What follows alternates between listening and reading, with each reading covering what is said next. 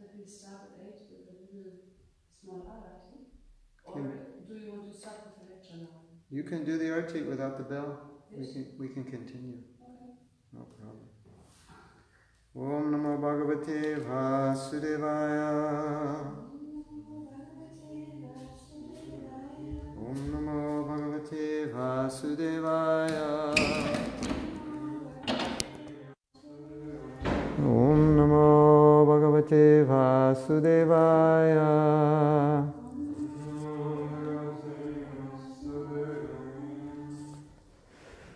So I need to find a verse.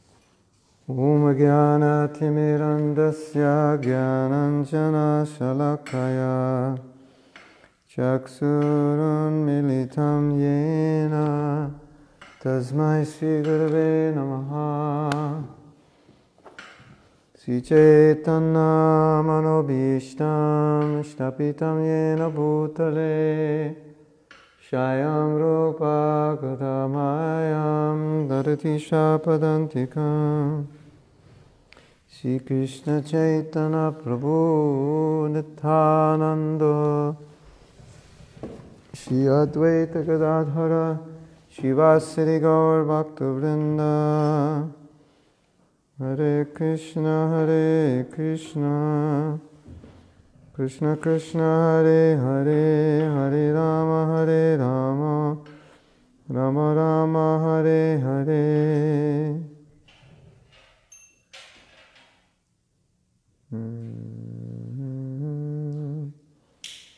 Hare Krishna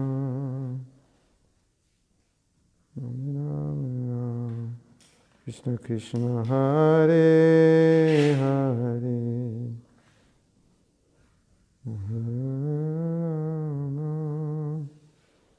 Hare Rama Rama Rama Hare Hare Srila Prabhupada Ki Jai. So we're just picking the verse, so don't go anywhere.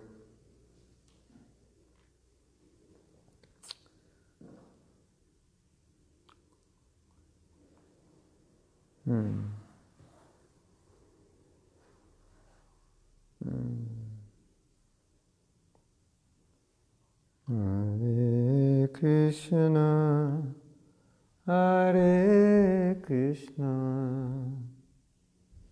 Krishna Krishna Hare Hare Hare Rama. Let's try this verse. It'll be a surprise to all of us. This is the second canto, first chapter, text 18. So I'll read the Sanskrit. Param Param Vaishnavam Amanatitadya Neti Nityatar Utsisrikshavaha Visrijadhoratpyam Ananyasorida Rida Pagyuhyarha Padam Pare Pare. You know Sanskrit? No? Okay, you're going to learn Sanskrit now. We'll repeat the word meanings. Param, the Supreme. Padam, situation. Vaishnavam, in relation with the personality of Godhead. Amananti, do they know? Tat, that. Yat, which. Na iti, not this. Iti, thus. Atat, godless. Utsrisrikshavaha. Utsrisrikshavaha. Those who desire to avoid. Visrija. Giving it up completely. Dorapnyam. Perplexities. Ananya. Absolutely. Soridaha. Actually, it's Soridaha. In goodwill. Rida upaguya. Taking them into the heart. Artha. Which alone are worshipable. Padam. Lotus feet. Pade pade. At every moment. So I banged my head yesterday, and now the flies are after it. Because Prabhupada said the flies are always after the sores. And the bees are always after the honey. So devotees are like bees, because they're always after the honey of the nectar of Krishna Katha. And materialistic persons are like flies, who are trying to relish the stool and etc. of the material world. Okay, so here's a translation. The transcendentalists desire to avoid everything godless, for they know that supreme situation in which everything is related with the Supreme Lord Viṣṇu.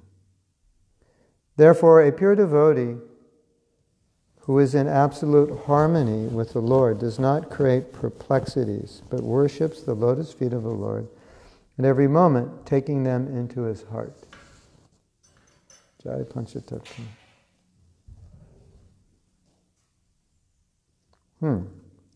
Therefore, a pure devotee who is in absolute harmony with the Lord does not create perplexities, but worships the lotus feet of the Lord at every moment, taking them into his heart. Yeah, this is interesting. Let's see what Prabhupada says. Purport. In the Bhagavad Gita, Madhama, my abode, is mentioned several times. And according to the version of the Supreme Personality of Godhead, Sri Krishna, there exists the unlimited spiritual sky, wherein the planets are called Vaikuṇthas, or the abode of the Personality of Godhead. In that sky, which is far, far beyond the material sky and its sevenfold coverings, there is no need of the sun or the moon, nor is there necessity of electricity for illumination, because the planets are self-illuminating and more brilliant than the material suns. But you don't get burnt. Figure that out. It's brighter than the sun, but it's not hot.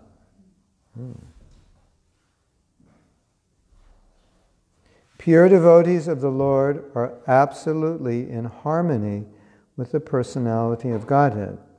Or in other words, they always think of the Lord as their only dependable friend and well-wisher.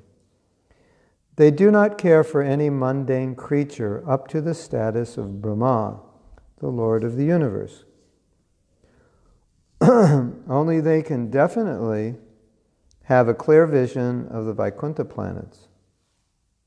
Such pure devotees, being perfectly directed by the Supreme Lord, do not create any artificial perplexity in the matter of transcendental understanding by wasting time in discussing what is Brahman and what is non-Brahman or Maya, nor do they falsely think of themselves as one with the Lord or argue that there is no existence of the Lord separately, or that there is no God at all, or that living beings are themselves God, or that when God incarnates himself, he assumes a material body.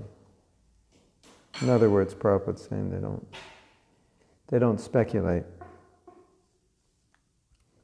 Nor do they concern themselves with many obscure speculative theories, which are in actuality so many stumbling blocks on the path of transcendental understanding. In other words, what Prabhupada's saying is that the material world is created in such a way that there are unlimited ways to forget Krishna.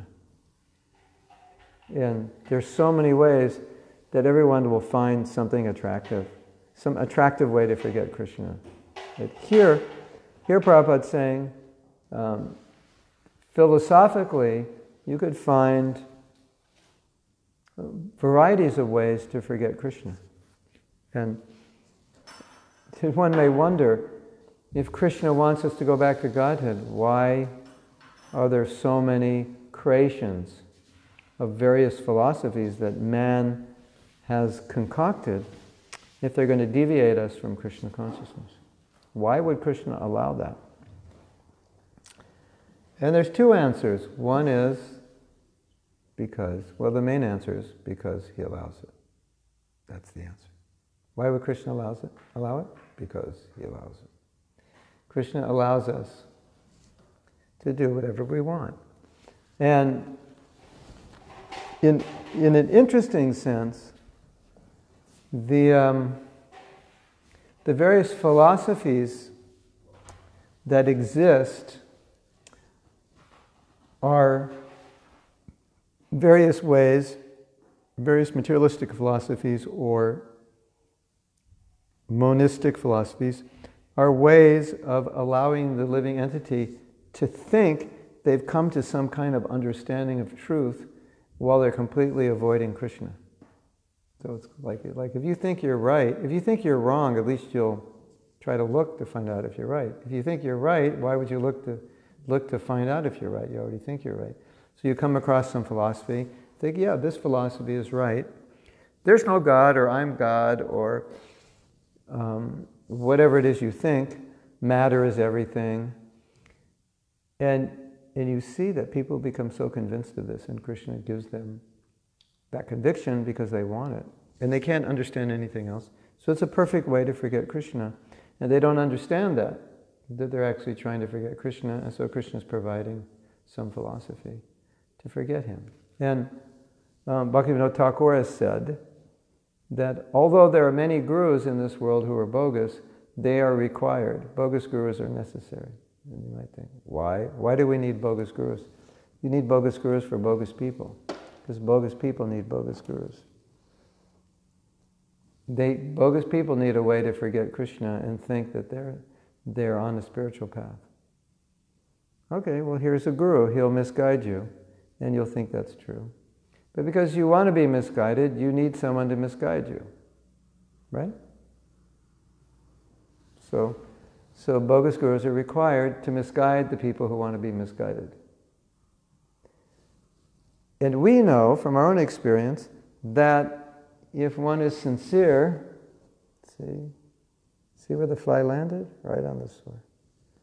That proves what Prabhupada said is true. Flies like sores.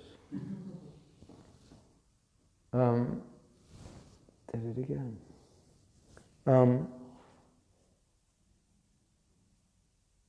So whatever we want will be provided. Oh, I found my guru. He's amazing. He told us all he's God, and he's got all this mystic power, and my whole life has changed. Okay, that's what you want. You want to believe that, so Krishna sent that to you. And, we might think, well, that doesn't seem right. Why would Krishna do that? But Krishna is just giving us what we want. That's what we want. Prabhupada used to say, you want to be cheated, there are plenty of people out there lined up ready to cheat you.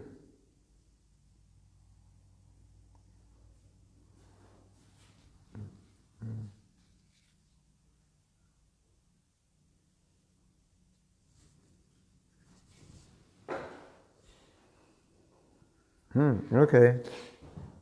It gets more heavy as the purport continues. Apart from the class of impersonalists or non-devotees there are also classes who pose themselves as devotees of the Lord, but at heart maintain the idea of salvation by becoming one with the impersonal Brahman. They wrongly manufacture their own way of devotional service by open debauchery and mislead others who are simpletons or debauchees like themselves. In other words, let's say, you think like spiritual life is just freedom, unrestricted freedom, smoke marijuana, have girlfriends, whatever. Then you meet some guru who say, yes, you must fully express yourself. You must fully enjoy without restriction, and this way, eventually you'll become renounced. You'll think, yes. So you'll resonate with that. You'll resonate with that person because you're like them, and that's what you want to hear that. So you'll find a guru who resonates. Now, who you resonate with. And if you've realized that, or you've understood that doesn't work, when you meet a guru that way, immediately you'll think, this guy is bogus. Right? So those gurus are good for the people who want such gurus. That's what Prabhupada's saying here. I'll read that again. They wrongly manufacture their own way of devotional service by open debauchery and mislead others who are simpletons or debauchees like themselves. You know what debauchee means? It's a French word. It means like degraded. Debauchee, just like a bum, low class. That word's used in the Shishastakam, or that's the translation. Ashishava, you can, like a debauchee, it's like you're married and your husband's running around with other women, like that's a debauchee. You want to look it up? Want to read the translation for us? Débauché, I think it's French, it's débauché.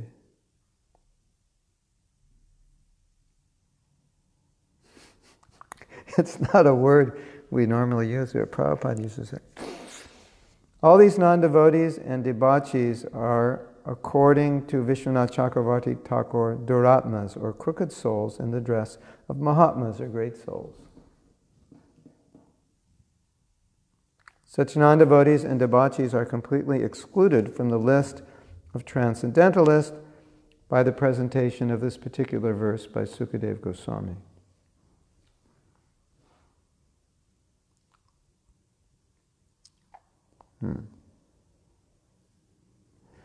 In other words,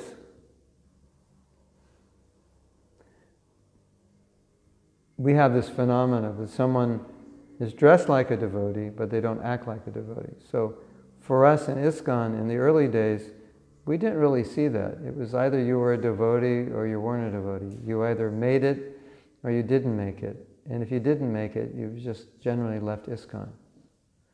So it was pretty black and white. But then we went to India and we saw all these people dressed as devotees and tilak and so on. But they weren't acting like devotees. So it was our first experience of what Prabhupada's saying here, that someone may be dressed like a devotee and going around Hari Bol, but their private life is a mess. So we understand that now. We have more experience. We've seen it. And we've seen that's possible. And we've even seen that there are sampradayas that promote that kind of thing as part of bhakti. There was actually one guru, not in our line, but his idea was, unless you enjoy yourself, you won't be able to renounce. So he encouraged free mingling of men and women and so many things. So, and also posing as a sadhu. So we're so fortunate that Prabhupada came and established the standard. So we'll read the rest of the purport. It's a different topic now. So the Vaikuntha planets are factually the supreme residential planets called the Parampadam. The impersonal Brahma Jyoti is also called Parampadam, due to its being the rays of the Vaikuntha planets. As the sun rays are the rays of the sun. In the Bhagavad Gita, it is clearly said that the impersonal Brahmajyoti rests on the person of the Lord. And because everything rests on the Brahmajyoti directly and indirectly, everything is generated from the Lord. Everything rests on Him, and after annihilation, everything is merged in Him only. Therefore, nothing is independent of Him. A pure devotee of the Lord no longer wastes valuable time in discriminating the Brahman from non-Brahman, because he knows perfectly well that the Lord is Para-Brahman by His Brahman energy.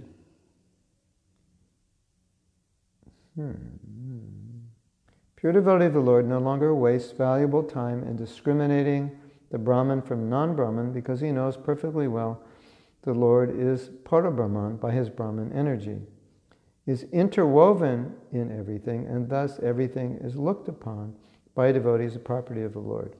In other words, a devotee,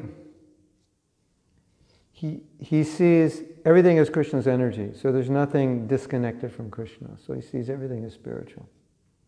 A non-devotee tries to disconnect things and see things in relation to how they can enjoy them. So here we have this nice stand, we have a nice phone on it, we have a nice microphone.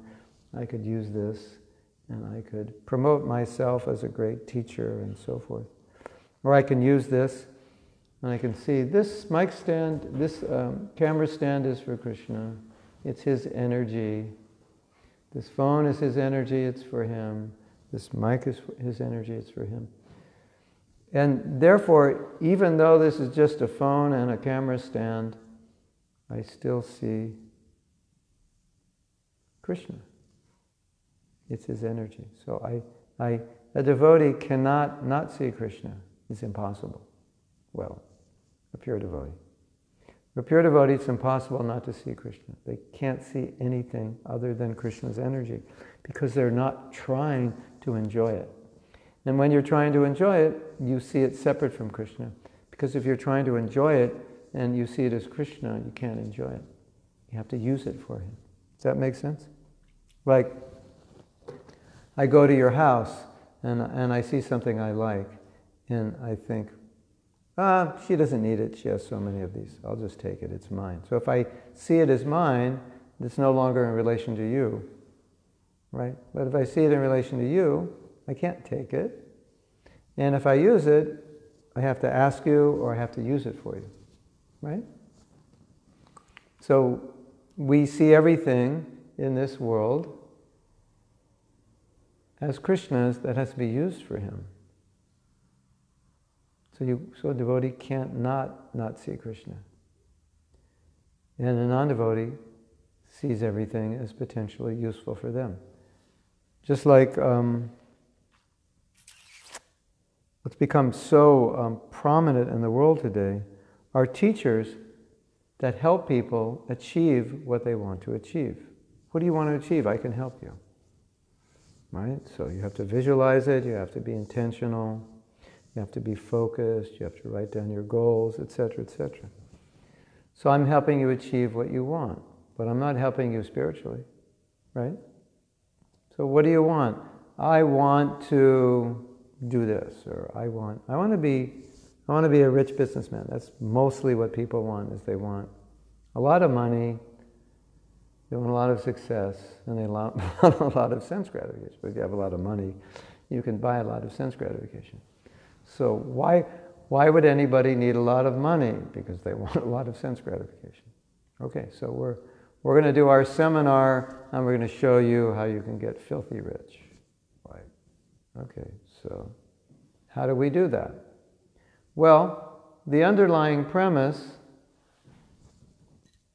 unstated, is life is meant for you to enjoy and get what you want. And that's what God wants you to do. So somehow God's in the picture, but He's not in the picture. Because as soon as you say this is what God wants you to do, then you can lock them in the closet. You don't need them anymore. You've been authorized. And then you just go for God's energy. And you enjoy it, and you think that's what God wants you to do. But you don't really see Him there. You only see Him in terms of how He is so-called serving your sense gratification. Yes? Praise the Lord. Just got a new job, making more money than my old job. Now I can get a better apartment. Praise the Lord. God loves me. No. You're going to remain entangled birth after birth. That's not the way God loves you.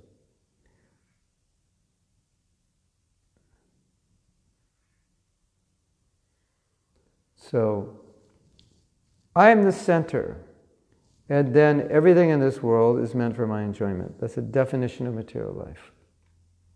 What Prabhupada's saying in the purport is the devotee is not in the center. He puts Krishna in the center, and he sees everything in relation to Krishna, so it's impossible for him not to see Krishna, even when he sees material things. This belongs to Krishna. This belongs to Krishna. This is for Krishna. This is his energy, and it belongs to him. And it's meant for his use. This is the bag for the microphone. This is Krishna's. It's not mine. Actually, it's not even mine. I borrowed it from a devotee. He doesn't even know I have it, but it's okay.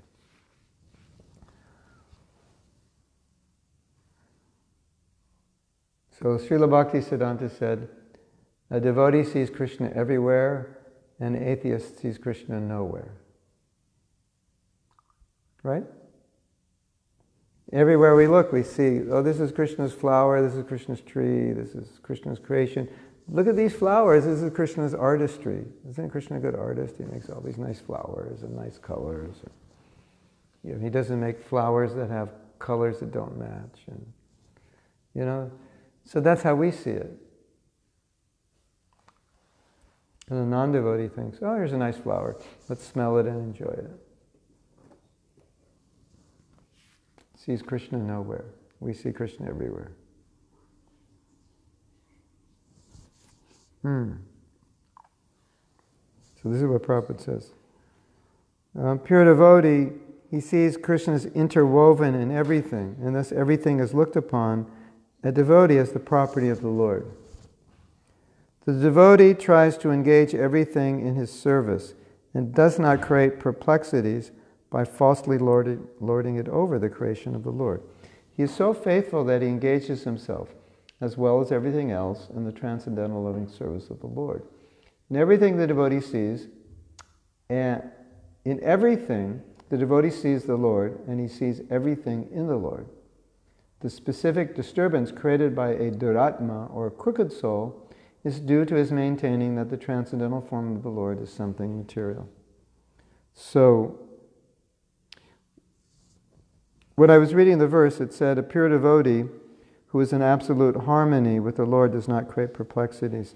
And I was thinking, of course, there's a broader sense. Prabhupada is being very specific in a philosophical sense about creating philosophical perplexities, especially monism, seeing Krishna as impersonal, and how this is destructive for bhakti. And I was also thinking, in a general sense, how sometimes we create perplexities by the way we think.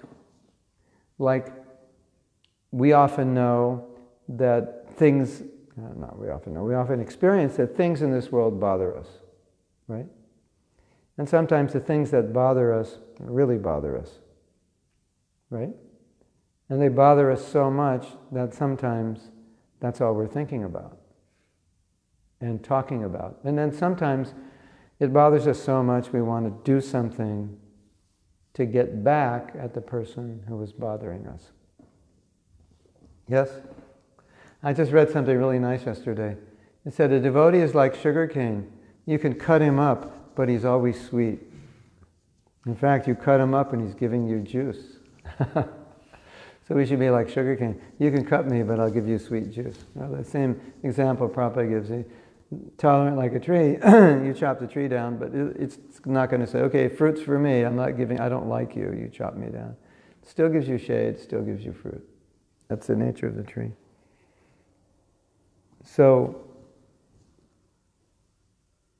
I have seen how often we, or how, I don't want to say how often, but at least how easily we can forget Krishna by allowing the things that are disturbing to perplex us. So the word is used here, perplexities. I think it's doratmya.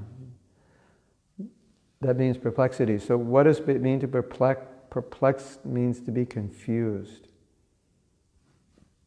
And this thing's bothering me. I'm thinking about it. I'm confused about it. I don't know how I should respond, what I should do. In some cases, the answer is, don't think about it, because it doesn't matter.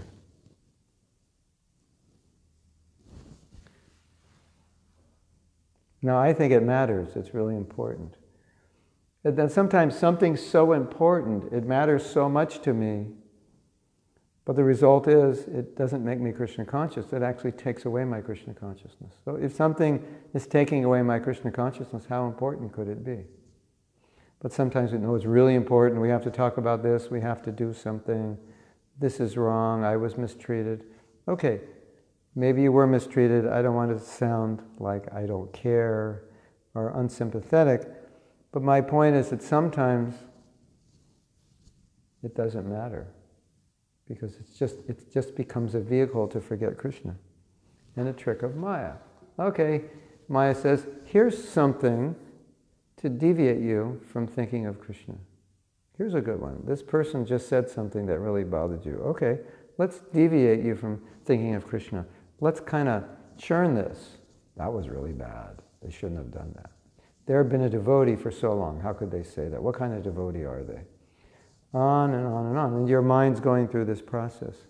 So now you're perfectly 100% engaged in not thinking of Krishna and thinking about how bad this devotee is. Wow, what a nice trick of Maya.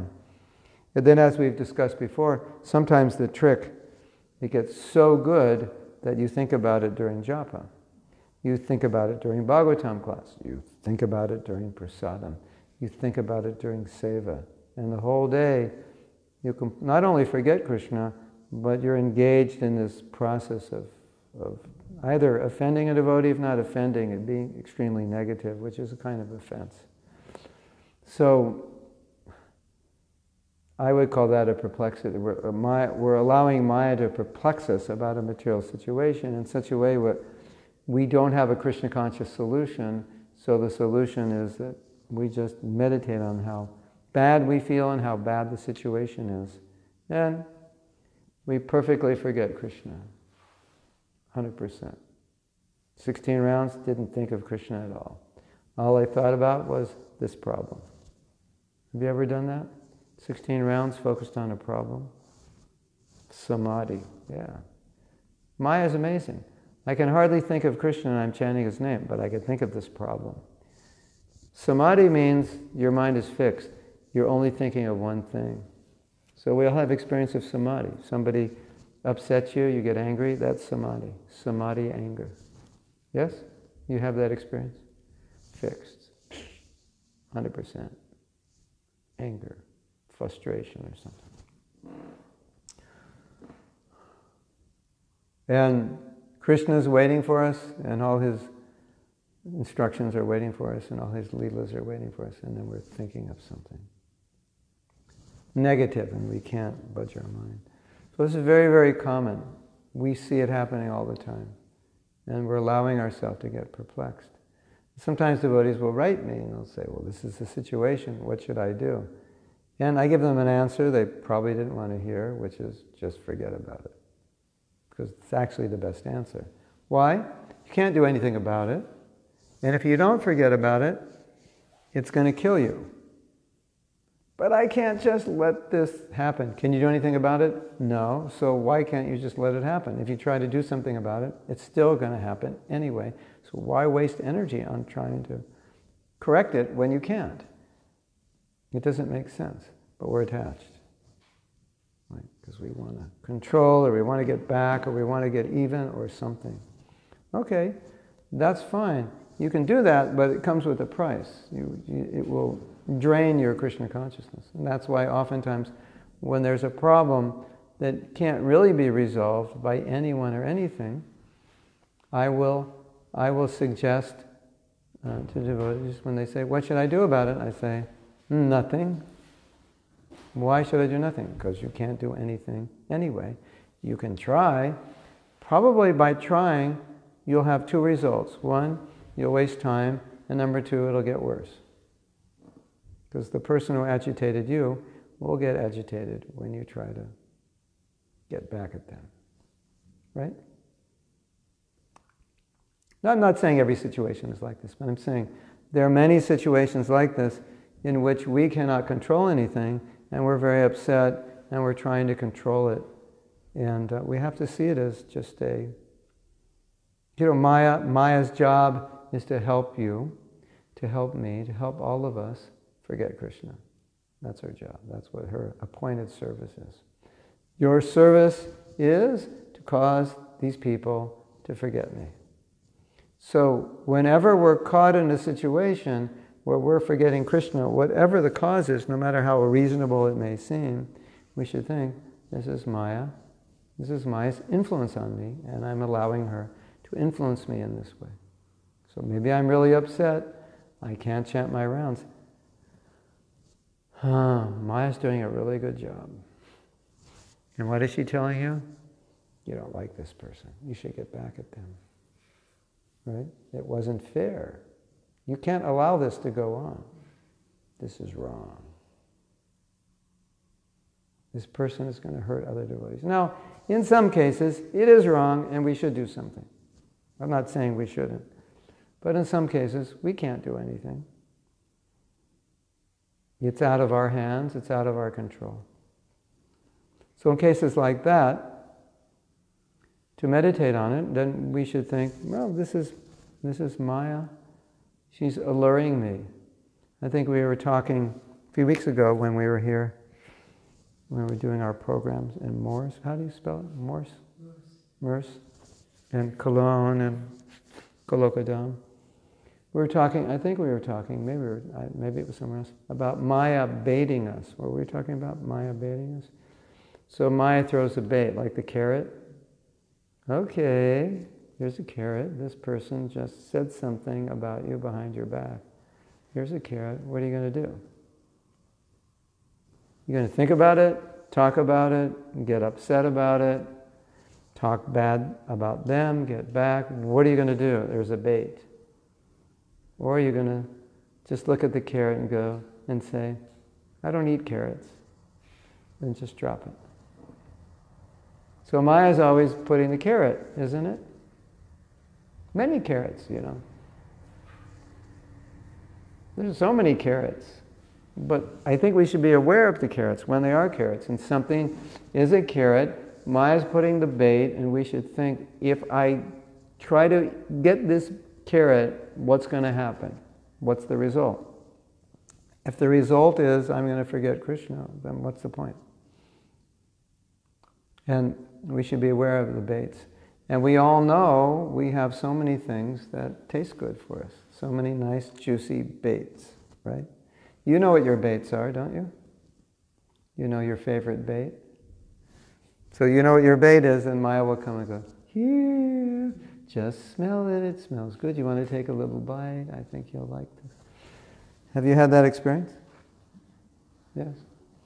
This is your favorite bait, I just made it for you. Here, I want to take it.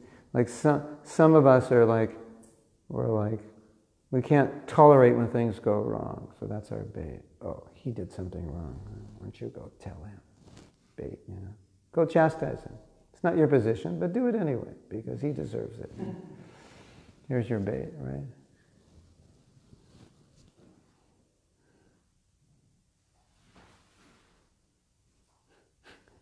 If you like the bait, if your bait is devotees doing something wrong, well, you're being baited all the time, because we're not perfect.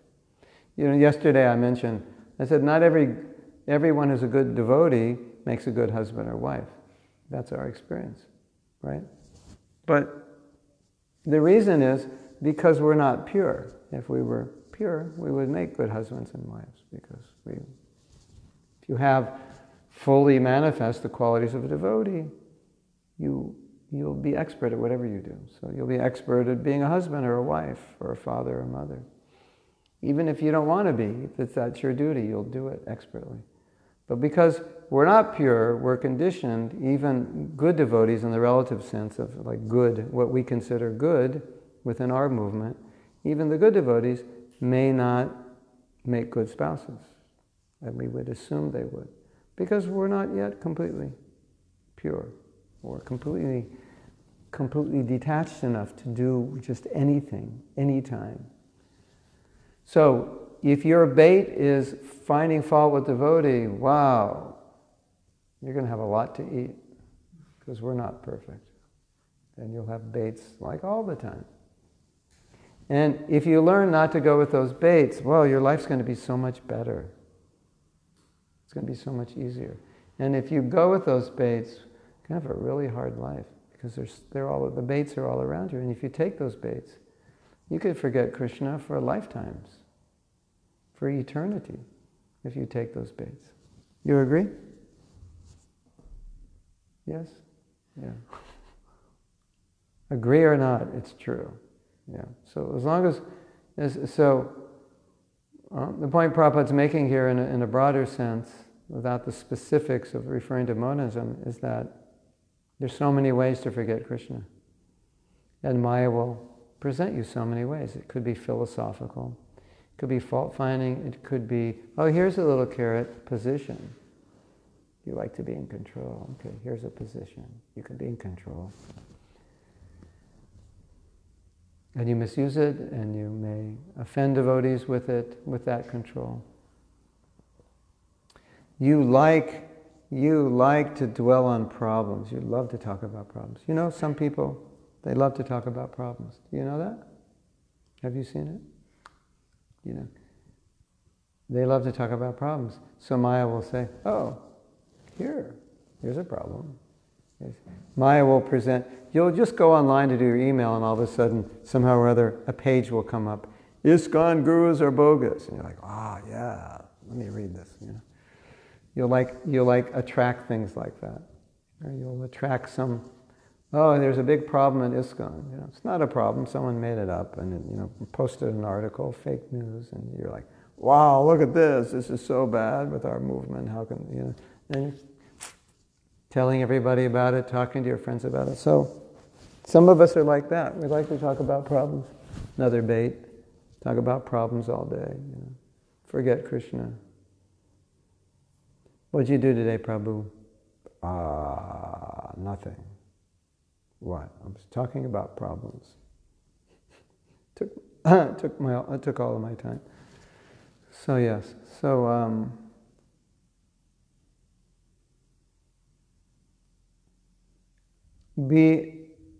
it's good to be aware of what your bait is and how Maya may bait you. And good to be aware that whatever your bait is, that specifically is something you want to be careful about and try to avoid as far as possible. Yes? You know what your bait is? We may have many baits. Right? Anyway, I think the more you think about your bait, the more you'll understand it, and the more you'll see how it deviates you. The whole material world is just one big deviation. And Krishna provides, there's so many, in the material world, there's so many things to deviate us. I mean, just go on Facebook, you get deviated by a little cat scratching something, right? Look at that cute cat, look what he's doing. Watching a video. Oh, that's so cute. All right, So for that 3 minutes you watched the video, that was 3 minutes you forgot Krishna.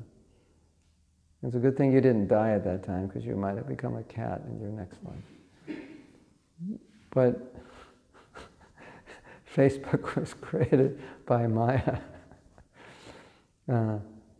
Well, you could say it was created by Yoga Maya to make us Krishna conscious. And also Maya, she said, well, I'll join in and I'll provide all the facility to forget Krishna. So yeah, there's just like so many, isn't it? Aren't there so many amazing ways to forget Krishna? Like you really like something.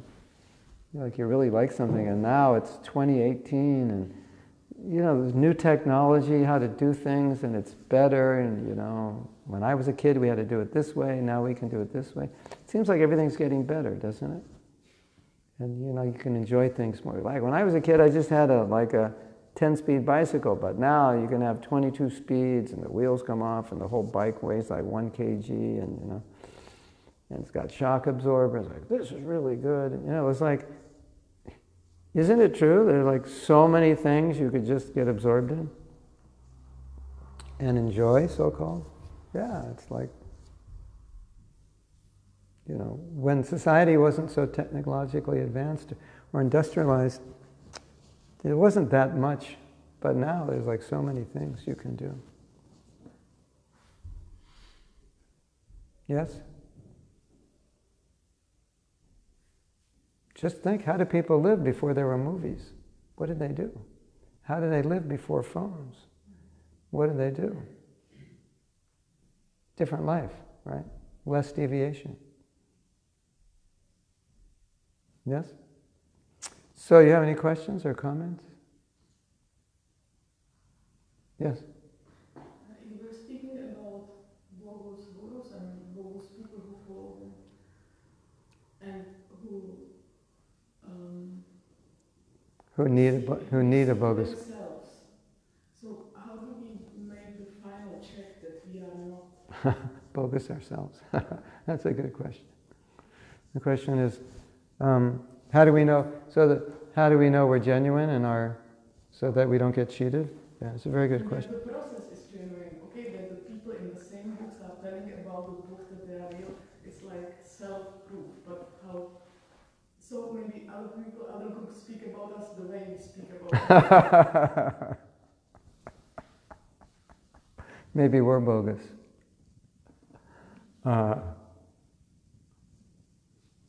Well, I think one thing is just objectively and intuitively, we can understand that spiritual advancement means detachment from sense gratification. And I think historically that is verifiable through every religious tradition. That simplicity and austerity, renunciation, that's all part of the spiritual path. Whether it's Christian or Islam or any path. Right? I think that's acceptable. So, first, if you're seeking out a guru and the guru has got 3 girlfriends and smokes pot all day, probably something's not right. So I think there's some basic level of common sense morality, right? And it's important for a person seeking a guru to know what spiritual life is, because if he or she doesn't know, then when they're getting instructed by that guru, they may think they're making spiritual advancement, but they're just maybe there's a good psychological effect and they feel better and they think this person is my guru, but actually they're still just as materially attached as they were before, but maybe they're in a healthier emotional state, so they feel happier, so they can enjoy the world better. So they have to know that that's not the goal of spiritual life. So Prabhupada said, therefore we have our books, and in our books it explains what is spiritual life. And it explains what a guru is. So a guru is supposed to represent the Shastra, the scripture. So that's one way you know who a bona fide guru is, because you've already read what's in the scripture. So you know Bhagavad Gita, you know Bhagwatam. So if you go out in the world and you listen to different gurus, you'll immediately know who is bona fide and who isn't, because who is representing the Siddhanta. Even if it's a Christian, by studying Gita, we basically understand the Bible. And if someone is preaching something bogus about the Bible, we'll understand. Like many of the preachers of the Bible, not so much in the Catholic religion, but in more modern versions of Christianity, they teach things like God wants you to enjoy. He wants you to enjoy sexually, financially, in so many ways. And so we as devotees, when we hear that, we think, no, this is backwards. This is completely bogus. If God loves you, you should have a lot of money. So we say, God may love you and He may take everything away because He loves you. So because we understand the philosophy, then we understand, oh, this person is not representing the truth of their religion or any religion, because they're speaking materialistic philosophy of sense gratification in the name of this is what God wants, or in the name of love of God. So if you have some basic knowledge of religion and spirituality, that's a criteria for understanding, at least, that the Guru is representing a bona fide tradition.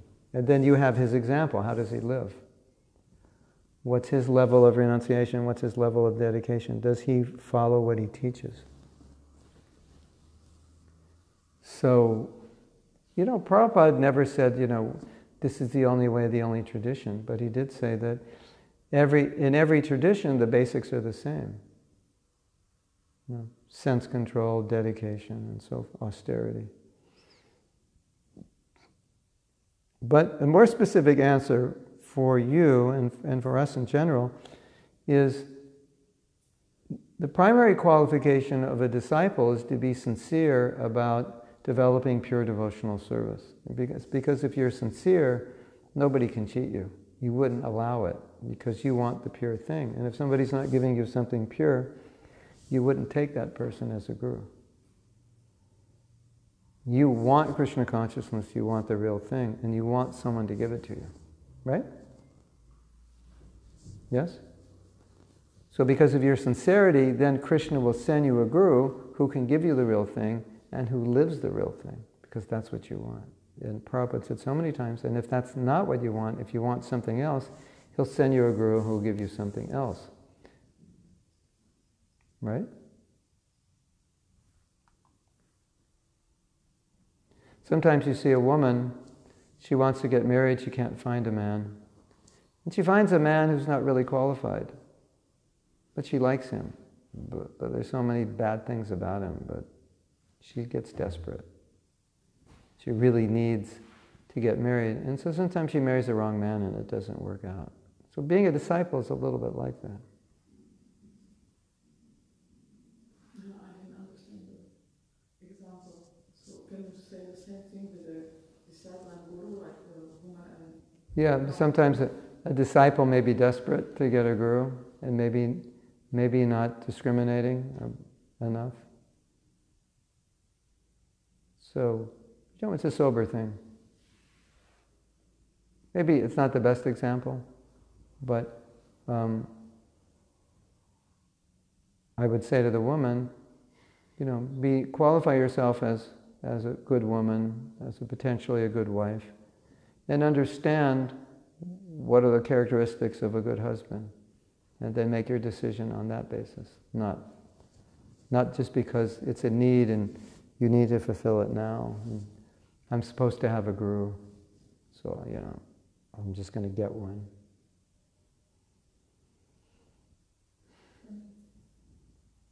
Sincerity is the most important thing for everything in devotional service, because sincerity is your greatest asset, because it's like, it always guides you. Like, is this right or wrong? Well, if I'm sincere in my attempt to achieve pure devotional service, my sincerity will always give me the intelligence to determine right from wrong. So it's our greatest asset. And it will always give us the strength to persevere. Sometimes the successful people, they say, it's not your focus on your goals that will make you successful. It's more your ability to continue after you've been knocked down again and again. So the sincerity, like we're going to get knocked down all the time by Maya, especially in the beginning. That's just, we're conditioned souls. We get knocked down all the time. We have problems all the time. We have doubts. We may have weaknesses sensually or emotionally. We may not understand something. But that sincerity, it always keeps us going. It always, it's like, okay, I got knocked down, but I want to be Krishna conscious, so it gets me up again and it puts me on the path. And it'll always help me make the right decisions. So that's really important. Yes? You said if you have a problem that distracts us very much, also during japa and so on, we just forget about it. As in my experience, I have to say it doesn't work. I can tell me 1,000 times, okay, no, I just forget about it, but from here it comes up and again, and now I found a way to just take time, feel this, what comes up, just give place to this feeling also. And after some time, I always experience, wow, I got through, and then I feel Krishna and how he, everything's okay, and I can, how to say, let it go. And for example, I met a woman, she lost her whole family during accident, and she was telling us how she could really let it go. Let it go. And she says she had to go through to all this pain, and then she cried for months. She doesn't say just, I cannot do anything about it, I just don't think about it. Yeah. She really went deep, and then after some months she was healed somehow. Yes. I'm just going to repeat it for them. She's saying that letting it go, like I just said, let it go and then just chant your japa. And that seems like it's a gradual process you have to work through. And the answer is yes, and the answer is, but it depends on the person, and it depends on the severity of the damage. If you've lost a loved one, that's a process, for sure. But if it's just like a normal interaction where someone did something that disturbed you, then as we progress in devotional service, we can learn to let those things go very quickly. It's a kind of an emotional detachment. Okay, can I let this go? Like, okay, I'm attached to eating something, so I'm going to eat less. That's like a physical thing I'm letting go of. Can I let go of an emotion that's harmful? Okay, this food is not healthy, but this emotion is not healthy. Can I learn to let go? And we can actually learn to let go. Hare Krishna. That's something we can practice and learn. But it requires some detachment. And also, if you realize that this thing that I'm holding on to is destroying my devotional service, that becomes quite a strong impetus to let it go. Not always easy to let it go, for sure. The bigger things, they may require, processes and healing and so forth. But you'd be surprised, if you practice,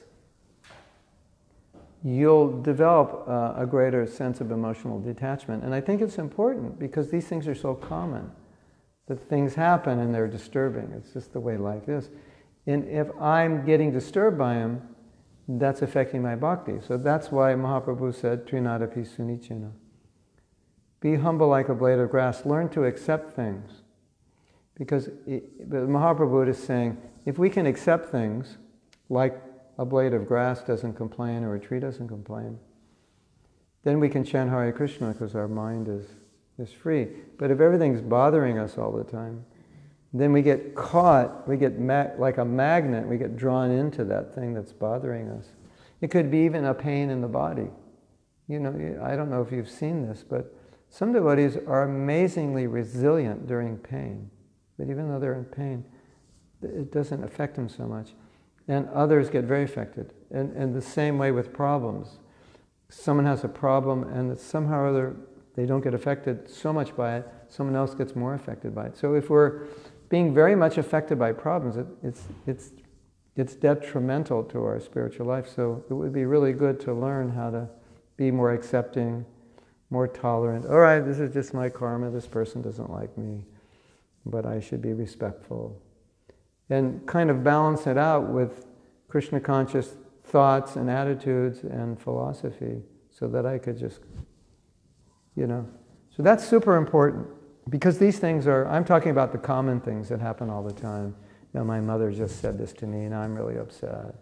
My brother did this, I'm really upset. Those kinds of things. Oh, the train is late now, I may not make my plane, I'm really upset.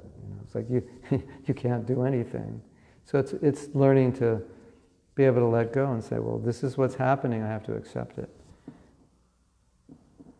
That's super important. And that's why I use the example of bait, but we could use the example of magnets. It's like, what's your magnet? Like, okay, the train's late. Oh, that for me is like, if I'm going to miss my plane or ride, I go crazy, I start getting angry, and so forth. So, we know our weaknesses.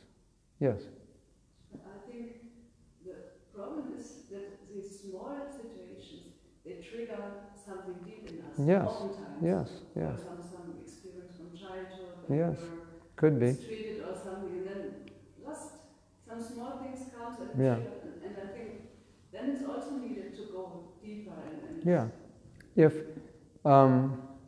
that's true. Small things can trigger things which are deeper. And we may need to confront those deeper things. That's definitely true. But also, sometimes in being more Krishna conscious, it heals itself through detachment. Like it heals it.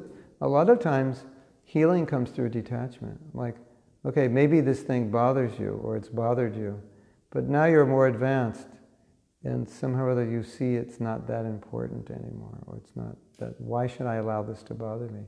And you detach from it. So that happens. So they can happen on both levels. Depends on the person, and it depends on what the problem is. People often ask me, they say, well, if I have a problem, do I need to heal it through another process outside of Krishna consciousness? Through some kind of therapy or counseling or whatever. And my observation is, it depends on you and it depends on the problem. If that problem is very severe and it's still bothering you, you may need to deal with it directly. If you see that the problem's reducing as you're advancing, then maybe it's not necessary. Your advancement is sufficient because you're very Krishna conscious, or maybe the problem isn't that deep. So I've seen both in the same person. So, but let's say, for example, we're talking about how we allow things to disturb us. So then, if I allow something to disturb me, and it's always similar things are disturbing me, then what you're saying is naturally I should look what's underlying this. Because anger is generated by something else. Anger becomes a byproduct. So maybe I let you down. So you become upset. But maybe you were let down by someone very close to you in the past. And all I did was say, I'll be here at 5, and I came at 6 because there was traffic, and now you're really angry. So then you look at that and say, why am I so angry? And then you realize, it's because 10 years ago, this very close friend let me down, and I can't stand to be let down anymore. So you could, just by understanding it, and this is getting in the way of my relationship with devotees, just putting it in a logical sense, you could actually detach from it without having to go through a major process of healing. Like, I'll give you an example. Some devotee did something that I felt lacked complete value and integrity, and I felt it was an offense to Prabhupada also, and totally betrayed me. So I developed resentment for him. And later on, in reflection, I realized that he was struggling, and a better response would have been just to try to help him through the situation. So when I realized that, then the resentment went away. I just realized it wasn't a Krishna conscious way to approach it. So I became more Krishna conscious, and then I was able to be a little more compassionate rather than angry. So sometimes the healing process comes by developing, these qualities that I didn't have when I was younger. So it can come in many ways. But awareness of it is really important. And if you're aware, well, you're mad at me because I came late, because this person let you down, then you realize, actually, I didn't do anything really that drastically wrong. That's really important. Because if we don't realize that, then you won't like me. When actually you realize, well, the problem was me. It wasn't him. Which is usually the problem, isn't it? It's usually us. And so, this is a good point. So we could take the idea, there's also, instead of, like I'm saying, just let it go, there's also the idea of look inside and see why, what it is. I think we talked about that last night a little bit. Why do I react this way? When things are difficult, I react a certain way. Like maybe I distance myself, or I just don't talk to the person, or whatever it is. Why am I reacting this way? This is not a productive way to react. Is there a better way to react? Then I look and I see in myself that, well, I have this problem. I can't bear to be offended, so I close up, or whatever it is. And so these things are important for us because relationships are so important. And if these, we might say, well, it's just a psychological problem, why worry about it? And so in a sense you could say that. But if it manifests in ways which are impeding your bhakti, then it's unfortunate, so we have to deal with it. And there was a devotee, it's a really nice story. This devotee, he didn't have good relationships. He lived in the brahmachari ashram, but he basically stayed away from everyone. He had like one friend. So he came to one of our forgiveness seminars and we did an exercise. And the exercise made him realize why he was like that. He had no idea why he was like that. And he lived in a foster home and he was like really abused by the other boys in the foster home. So he kept away from everyone. He had like one friend. So when he moved in the ashram, he did the same thing. Of course, the ashram was different. They're not going to abuse him. And it was so amazing for him to realize that, oh, that's why I don't have relationships in the ashram. So, you could preach to him, you should be, these are nice devotees, they love you, pratiganati, guyamakat, these are the 6 love. You can preach like that. But it wouldn't work for him. So just to be aware of, the awareness of that basically solved the problem. But once he was aware of it, it's just like, yeah, that makes no sense that I wouldn't be close to devotees. Now it makes sense why I wasn't. So that's my experience also. So what you say is very true. If something bothers me and then I can understand why, then I can deal with it. And sometimes, at least my experience, like with this person, the problem is so illogical that it doesn't, I say, oh, that's why. It's because I lived in this foster home. Oh, this doesn't make any sense that I would act that way in the ashram. And it's just like, oh, then he was fine. It's just like it healed immediately once he understood. So that's the value of understanding what the cause of the problem is. Because otherwise, we just get upset and we don't know why. And it keeps happening all the time. And we're always going to blame the person. Because we don't know why, and because we don't know why, then it has to be the person's fault. Right? Couldn't be my fault, I'm perfect. But when you realize, no, this is, I have a need for people to be trusting or tolerant or wherever because I have an experience where I wasn't trusted or I couldn't trust somebody, then it all makes sense. Then you think, why should I punish this person because I was punished by that person? So sometimes healing can happen. For devotees, it happens faster in my experience. Because our hearts are softer. And we have more motive to heal ourselves because we can see it's getting in the way of our Krishna consciousness. So that's a very strong motive. Isn't it? At least that's my experience. Like my forgiveness courses, the devotees forgive faster than non-devotees generally. Their hearts are softer and we know it's wrong. It's like, I'm a devotee. I shouldn't be holding on to grudges. So we move much faster because of our knowledge. Even though it may be an emotional problem, but our knowledge, it makes it easier. Krishna says, Prabhupada said, Krishna says, it starts to shake us up I shouldn't be doing this. So we move very fast. Isn't it? At least that's my experience. We have a question. I think we have a question. I'm going to go questions backwards. If we have our mind spinning around a problem, what can we do to stop it?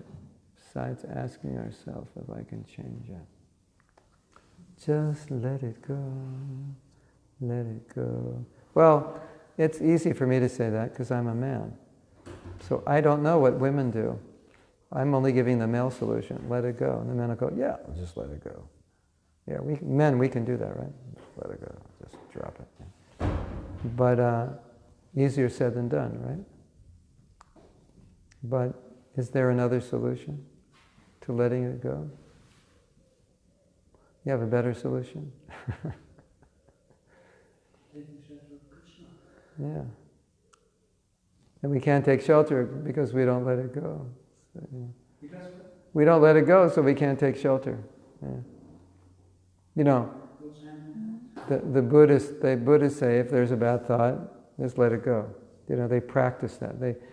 It's a practice of learning how to detach from thoughts and emotions.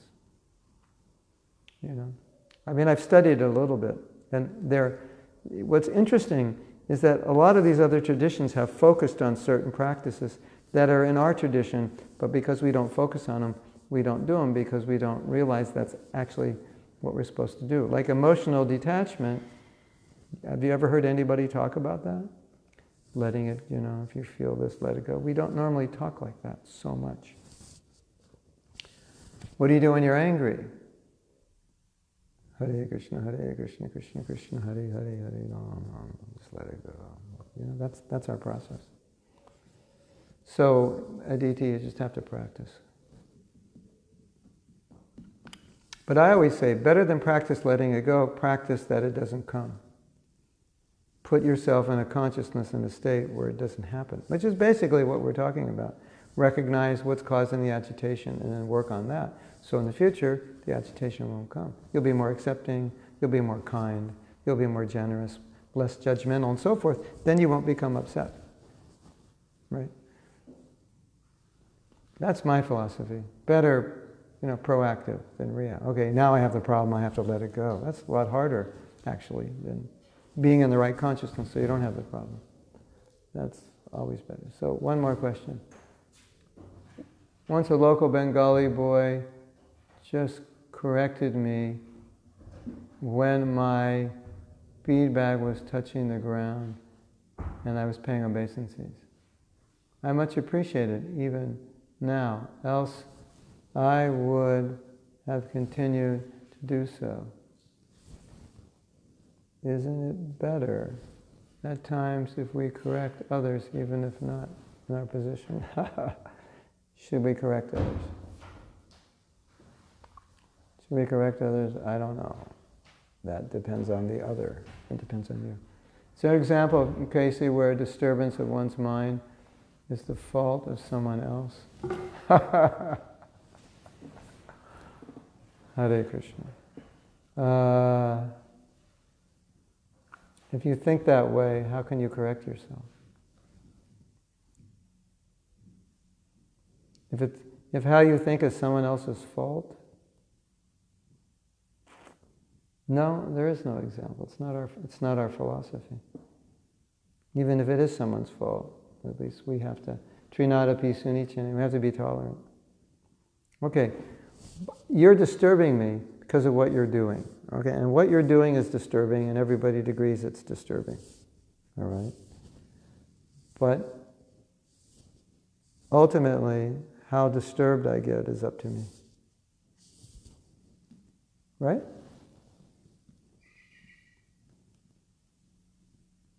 Maybe sometimes we are too focused on our thoughts and feelings.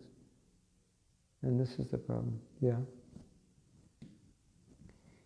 It can be the problem. Like, you don't like to feel good, right? And if he makes you feel bad, you don't like him because you like to feel good. Whereas if you're a little more evolved spiritually, he may make you feel bad, but that's okay. Doesn't matter that you feel bad. You'll deal with it. And you'll work around it and you realize, well, whatever, that's just who he is and I shouldn't feel bad. You'll work with it. So but some of us, it's like when we feel bad, it's like, oh, the universe has falling apart. I feel bad, everyone has to save me. I have to feel good, and isn't it? So yeah, it's like our feelings become the ultimate, like there's nothing more important at this moment in time than my feelings. And my feelings are bad, have been hurt, so the universe has to stop and fix my feelings. Yeah, we can't live like that, right? Have you ever felt like that? Like the universe has to fix your feelings because you have bad feelings and like you can't exist with these bad feelings? It can be quite a selfish way to think. Yes? So we can stop? Is that okay? You have a question? No. You're welcome. Hare Krishna to everyone. What time is it now? Yeah. So in 3 hours we're going to give another class. We're going to do some stories on Bhagavatam. If you're around in 3 hours, we'll do a Facebook Live. Hare Bol. Srila Prabhupada Ki Jai.